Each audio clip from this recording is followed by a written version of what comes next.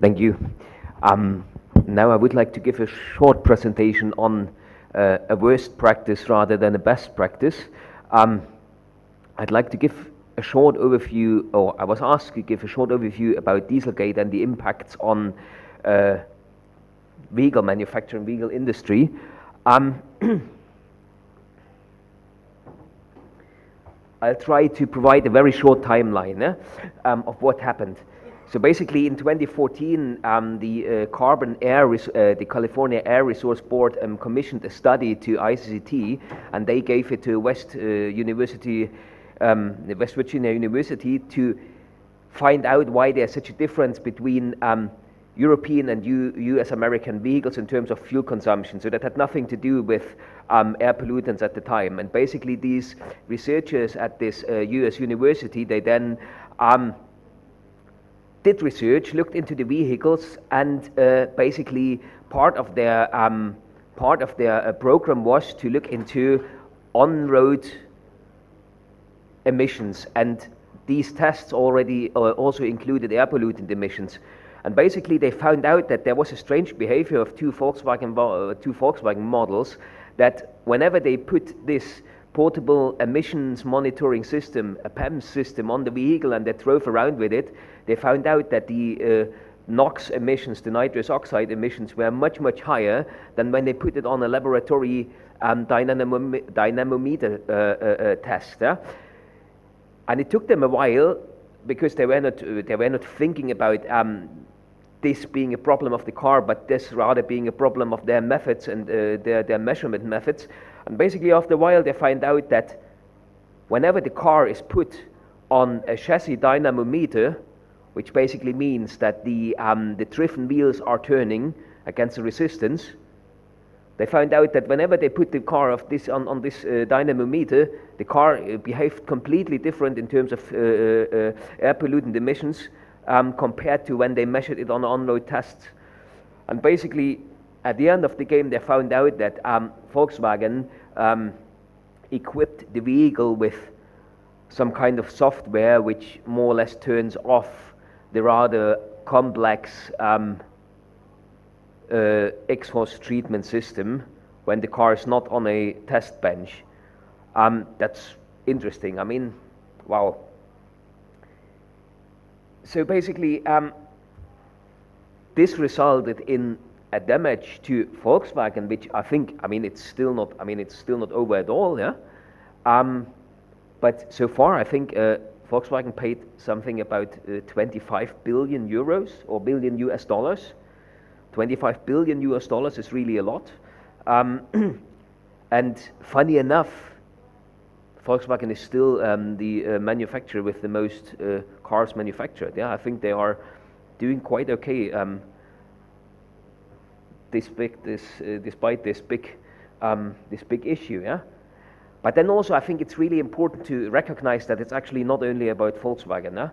It's basically about manufacturers, and it's also not only about European manufacturers. It's also about Japanese manufacturers, and basically it turned out to be a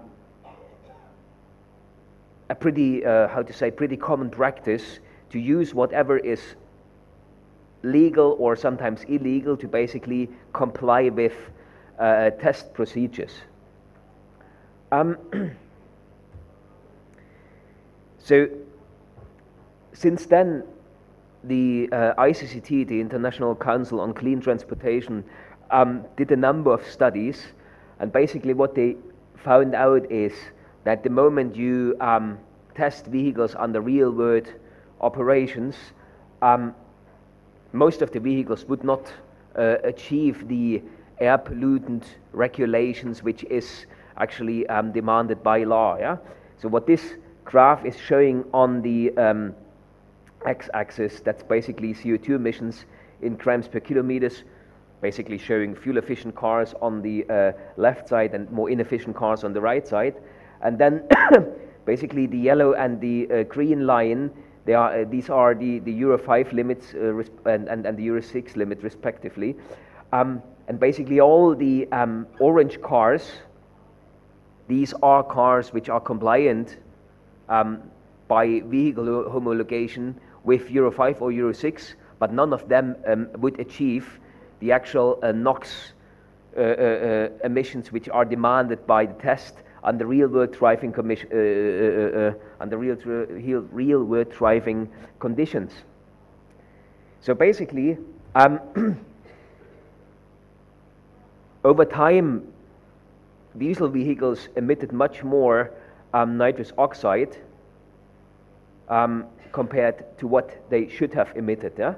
And this gap between the actual on-road emissions and the requirement for homologating is actually widening over time.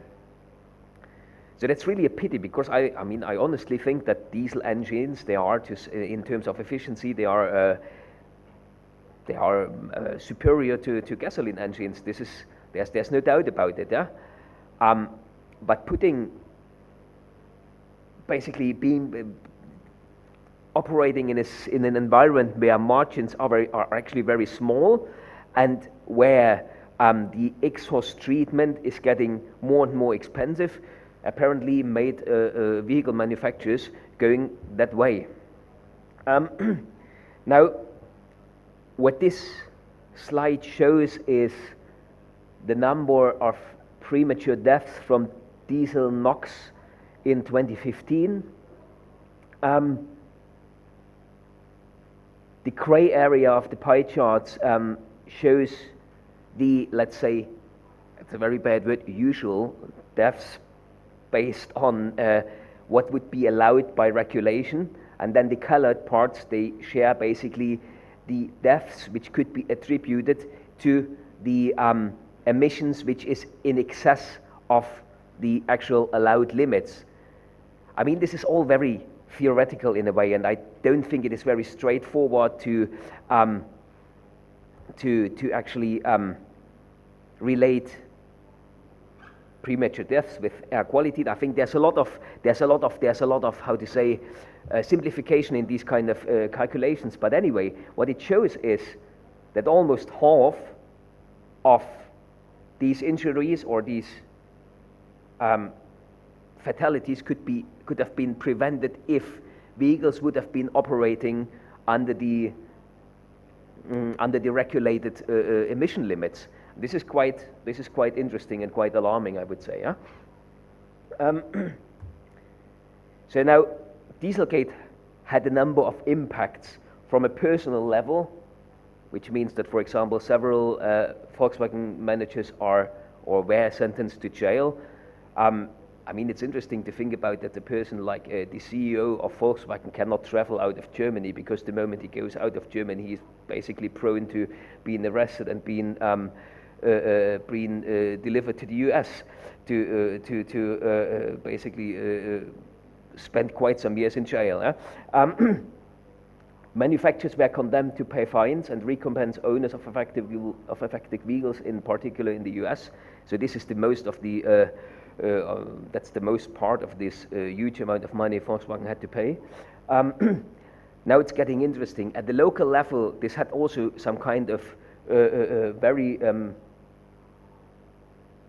very severe effects. For example, some cities banned or intend to ban the use of diesel cars. In Germany, that is, for example, Stuttgart, but also Hamburg. Then Munich is also discussing this. Other cities in Europe is Milan, Paris, London. So on a personal level, this has quite a big effect. So basically, if you bought a diesel car 5 years ago and you use it to commute from outside the city into the city because you need to go to work, then basically after the ban has been introduced, you need to buy another car. So this is a severe impact. At the national level, governments plan to end sale of new diesel and gasoline cars. For example, there are some aspirational goals, I'd say, from UK and France to do so by 2040. And then on the other side, which is actually really interesting, that in the European Union, the Dieselgate pushed for stricter emission levels, and that way also pushed for let's say an accelerated introduction of electric mobility, because the emission levels which are which are set by, or the emission targets which are set by European law for the year 2030, and which say that vehicles should consume on average almost 40% less than the base year, which is 2021. And this is all done on a corporate average level. This means the sales weighted average fuel consumption of all vehicles sold by a certain company in a certain year, for example, Volkswagen or Ford or BMW or PSA, all the vehicles together and sales weighted, their fuel economy needs to be below a certain threshold, and this threshold is the 40% reduction compared to the year 2021. So basically this means that these fuel economy targets, they cannot be achieved with conventional technology only. You need to have at least like 25-30% of electric vehicles in your sales portfolio to actually being able to manage this, to achieve this target on a corporate average level. So against this background, the diesel impact, the Dieselgate was actually very, how to say, helpful. Now what this graph shows is the decline in diesel sales share in a couple of European countries. For example, the blue line is showing the diesel sales share for Germany, and that's really interesting. Like in 2012, almost 75% of the cars sold in Germany were diesel vehicles. I mean, Germany has some kind of indirect subsidizing of vehicle sales, because if you look at vehicle statistics, then 50% of all new vehicles in Germany are actually company cars. And company cars, they have a very short cycle. Basically, they stay with the company for the first 3 years, then they have probably 50,000 kilometers on the clock, and then they are sold second-hand vehicles to private owners. Yeah? And these company cars, they see tax benefits.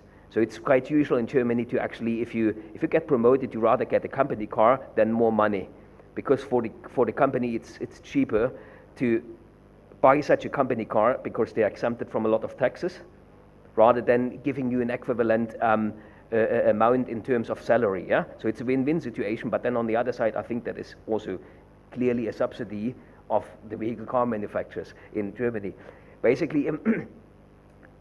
And these vehicles, they are quite often pretty big vehicles, medium class, whatever, Audis, Volkswagens, BMWs, and hence it's a lot of diesel vehicles. That's why in 2012 almost 75% of new cars were diesels. Now if you look how this changed in the first quarter of 2018, by that time only 40% of new vehicles were diesel vehicles. So this basically means in only 6 years, the share of diesel vehicles on new sales was almost halved. That is a serious impact. Of course, this entire uncertainty about can I drive a diesel vehicle in a certain city in 2 years, what will be regulation at the local and national level, this also led to a huge devaluation of diesel vehicles on the second-hand vehicle market, and basically this added on to the situation that much less diesel vehicles were sold. Now, on the flip side of this is, or the nice flip side of this is that the tightened CO2 emission regulation and also the image loss from Dieselgate pushed the electrification of the electrification targets of vehicle manufacturers. If you look at this table, that table comes from the latest EV outlook from the IEA, then you actually see that the targets of many of the vehicle manufacturers on how they will change their sales portfolio are actually pretty ambitious. So, for example, Volkswagen says that by 2025, 25% of the group's sales should be electric. Now, this Dieselgate also showed that there's a need for much better vehicle emission regulation. So earlier this morning we talked about the fuels. Now it's more about the vehicles, yeah.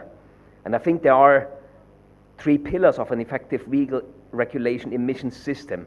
First of all, the vehicle testing to actually homologate vehicles which can be sold in a certain market.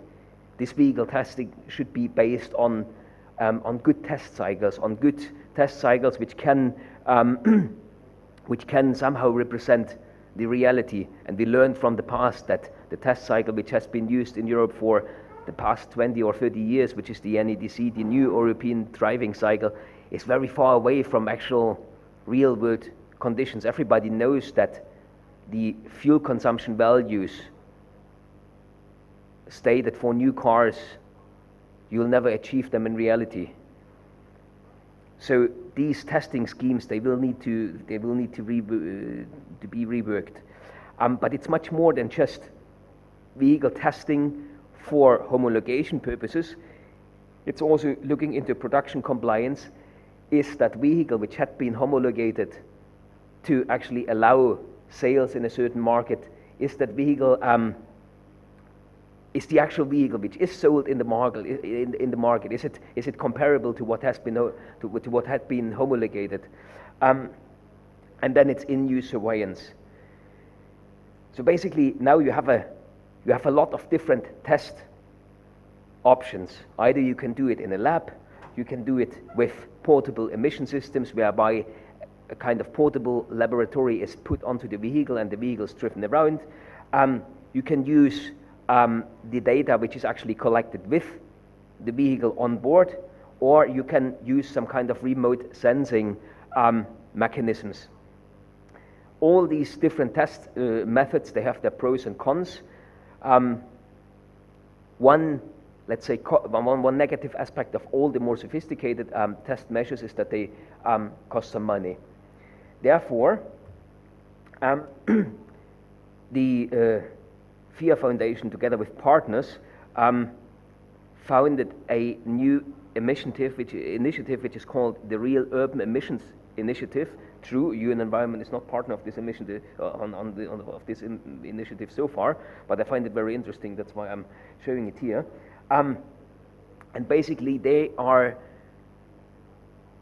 investigating the use of remote testing, whereby vehicles are not tested with a mobile laboratory, but you basically have some kind of sensors being installed on the road, and these sensors, they analyze the fumes of the vehicles which pass by, and then together with a sensor which can read the number plate, and which thus knows which kind of vehicle model it is, which kind of engine it has, and so on and so forth, you can compare actual emissions with the tested emissions.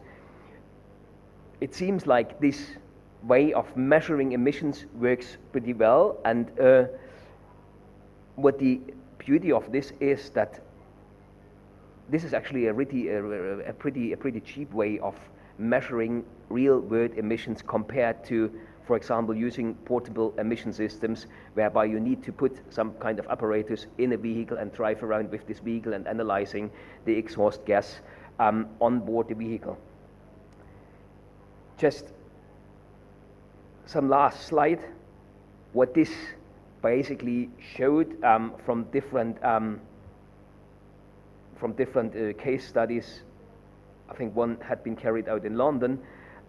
It showed that most of the diesel vehicles nowadays in use, they are absolutely not compliant with what they with the Euro standard they are sold with. This is kind of concerning. Yeah, so a lot remains to be done. This was just a very short snapshot about this particular and very interesting case, and what this means for us. We doing policy, looking into setting rules and trying to enforce these rules. Yeah, thank you.